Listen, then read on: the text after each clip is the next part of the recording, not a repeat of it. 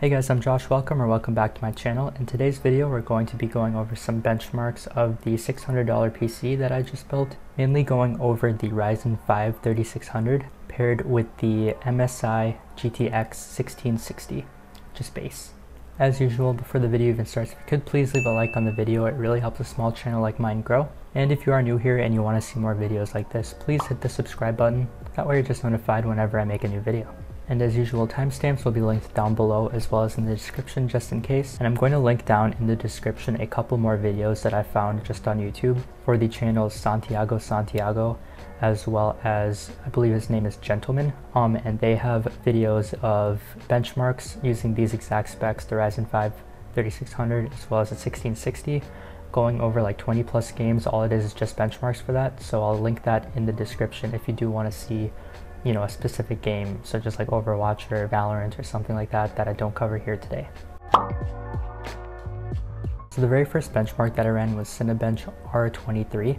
So I'll throw up a chart compared to the CPUs of today as well, including the new Ryzen 3rd gen. We seem to be falling right under the Intel i7 9700K, as well as about 300 to 350 points behind the new Ryzen 5 5600X, and about 200 to 300 points above the Ryzen 3 3100.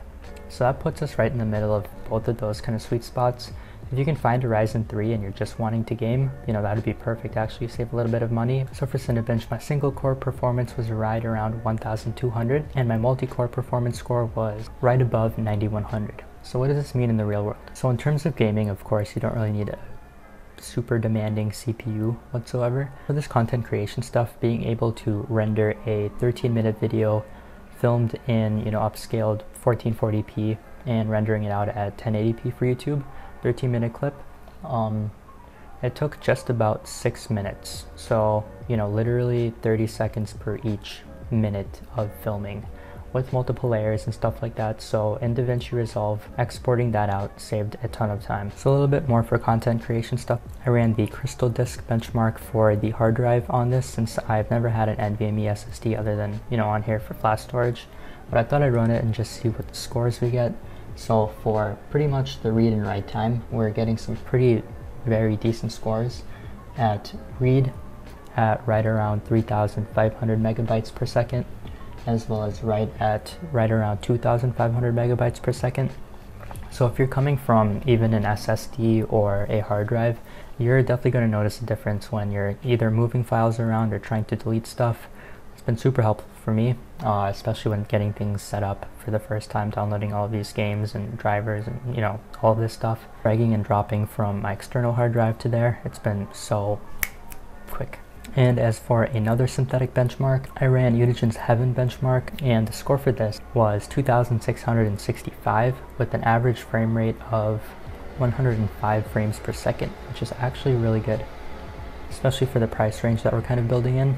And for the settings we used for this was just the base 1080p settings. I believe it's 1080p Extreme as the preset. So in terms of score, of course, we kind of fall right in between the 1650 Super / Ti range and the 1660 Ti or 1660 Super. So the first game that I ran that I have is Minecraft, running at fast settings as well as render distance kind of set to medium. Overall, Minecraft can really run in anything, but we are getting around, like the 3, 4, 5, 6, 700 range of FPS. A real world example of this that I would probably do is just setting the render distance up. If you wanted it all the way up, go ahead and do so. You'd be perfectly fine with this piece. Next up, I loaded up some shaders onto my Minecraft. It seemed that shaders were affecting it pretty bad actually, because we were at like 99% GPU utilization, as well as we were, barely getting 60 FPS.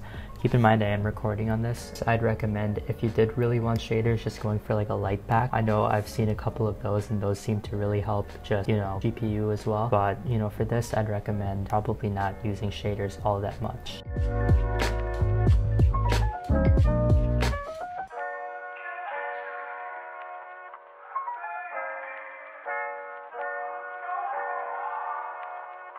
Next up, we loaded up Warzone. I kind of just used the NVIDIA GeForce Experience presets for that, kind of high on everything pretty much. but overall for this game, we seem to be getting right around 90 to 100 FPS. Keep in mind I did optimize some stuff just so that, you know, it would run a little bit better while recording. I think a prompt popped it up while I was just loading up the game. This game, as you can see, runs pretty much no problem at right around 90 to 100 FPS. I'm sure if I wasn't recording and you messed with a little bit of stuff, moving some to medium and some to high, you could get around 144. For that, actually, I feel like you'd probably have to do some medium, some low. You can get 144, but you know, running at 100 FPS is really not too bad, especially for kind of the price range that we're in.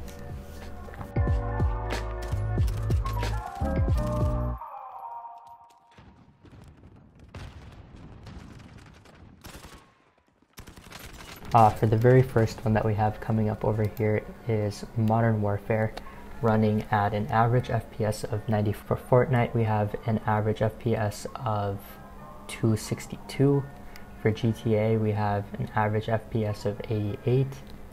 And for CSGO, we have an average FPS of around 240.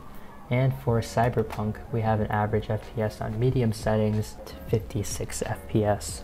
So this is a very capable system at around $600. Sure, you may not be doing ultra and epic settings for that, maybe not even 1440p, but for 1080p gaming and maybe some 1440p titles, you should be more than fine. And again, I'm very new at this benchmarking stuff. This is my first PC, but people just wanted to see a couple benchmarks and stuff. So, you know, if there's anything that I missed or anything that I got wrong, please leave a comment down below correcting me. And again, thank you guys for watching. Let me know if you want to see any more videos about the PC or anything that I've really missed. And hope you guys have a great one. See you guys later.